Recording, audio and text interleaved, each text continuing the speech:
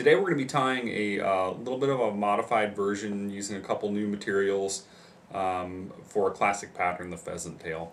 Great fish catching mayfly pattern. Lakes and rivers, doesn't make too much of a difference. I think you can travel the world pretty much with a handful of pheasant tails and expect to catch fish pretty much wherever you go with a trout swim. So we've got a size 12 3761, an 1/8 inch gold bead. Got brown 6/0 uni thread. I'm just going to lay a nice foundation thread wrap all the way down the shank. So some things will be the same on the pheasant tail, some things will be a little bit different. Trim off my excess. Classic pheasant tail feathers. Just going to go in there, pull off probably 5 or 6 actual fibers.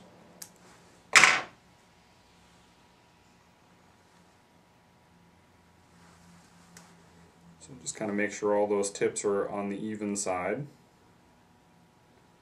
I'll measure the tail out to be the same length as the hook shank. So I'll measure holding with my dominant hand, make a little pinch with my non-dominant hand so that I know where my tie-in point is. I'm going to secure that with a wrap or two. I don't know if you can see it on camera, but I'll make a wrap or two on the left-hand side from a tier's perspective, and then make a couple wraps on the right-hand side just to make sure that it's really secure in there. Next thing I'm going to do is I'm going to take some brassy size copper wire, and I'm going to lay that down the entire shank. So the wire serves a couple functions. It reinforces a relatively fragile feather material. B, it adds segmentation, which I think is going to help, trigger responses from the fish. So what I'll do usually is I'll take my hackle clips and just secure all of those pheasant tail feathers, and then I'll just wrap that up the hook shank to about the halfway, maybe just a little bit past the halfway mark. Keep the body sparse. That's one of the things I really like about this pattern, is that you can have a really fine-bodied mayfly representation. I think that's important. If you're fishing this thing in the winter, you drop this down to an 18 or 20 even, and keep it super small. Absolutely. May have some issues with one of the steps in there in the real small sizes, but for fishing around here in the Mackenzie, Willamette Valley, this is a great bug to represent the March browns. Which even in December or whatever are still kind of around a little bit, getting ready to do their thing, getting bigger each day. I'm going to counterwind this copper wire, help reinforce and segment.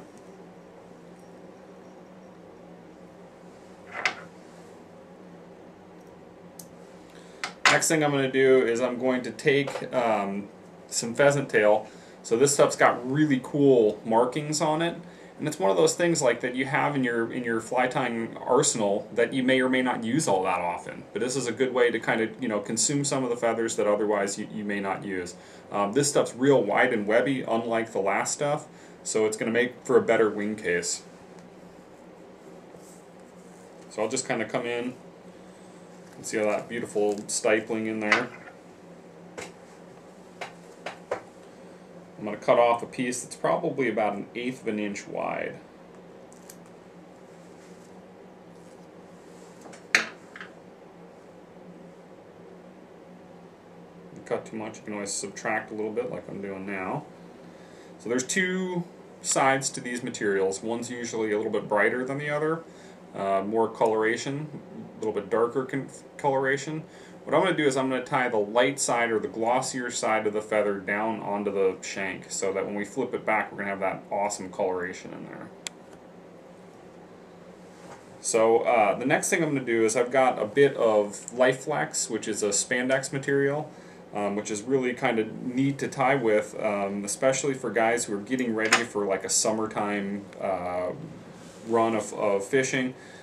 Traditional rubber legs tend to not last very well. They're also really susceptible to UV radiation, so a lot of times you'll tie up a bunch of flies. I'm sitting around your box, bouncing around inside your boat. When you go to pull one out, you look at it, the rubber legs are all curled up. Life Flex doesn't do that. So I'm going to tie in a short section right there in the thorax.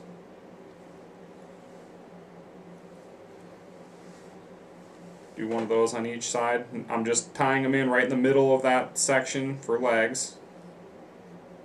So again, for like something like a March Brown that has really prominent leg features, it's going to be a kind of a cool little deal.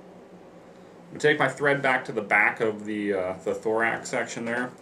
A new, relatively new color of ice dub here in the pheasant tail. Ice dub is awesome stuff to work with. It's super easy to dub. It comes in a huge range of colorations, both standard coloreds and UV. If you haven't tied with it yet, do yourself a favor, treat yourself to tying with it because it's really nice. Got a little bit of sparkle to it, but also great coloration. We'll start a little dubbing noodle. Dub up a little sliver there. Just kind of move those back legs aside for a second. So this kind of helps eliminate, like on a flashback pheasant tail, where you'd be tying in some flashaboo or something like that over the wing case. It's going to just kind of save you a step. You got the sparkle built right in. You can see I've dubbed up a thorax, which is approximately twice the size of the abdomen.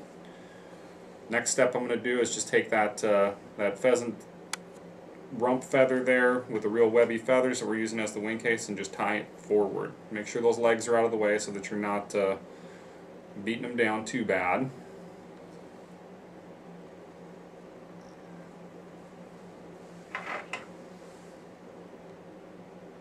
Snip off the excess.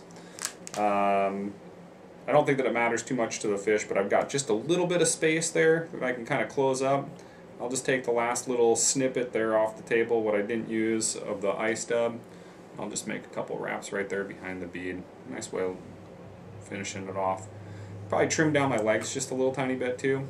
I'll whip finish first. Now, if you wanted to kind of give that copper john or bar look to it, you could do a drop a UV glue on the top of that, or absolutely, yeah, like a epoxy back type of situation, which is going to help with sink rate.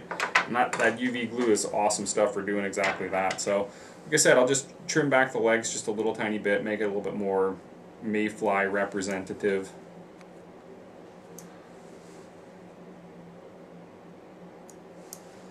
And there you have a completed, modified pheasant tail.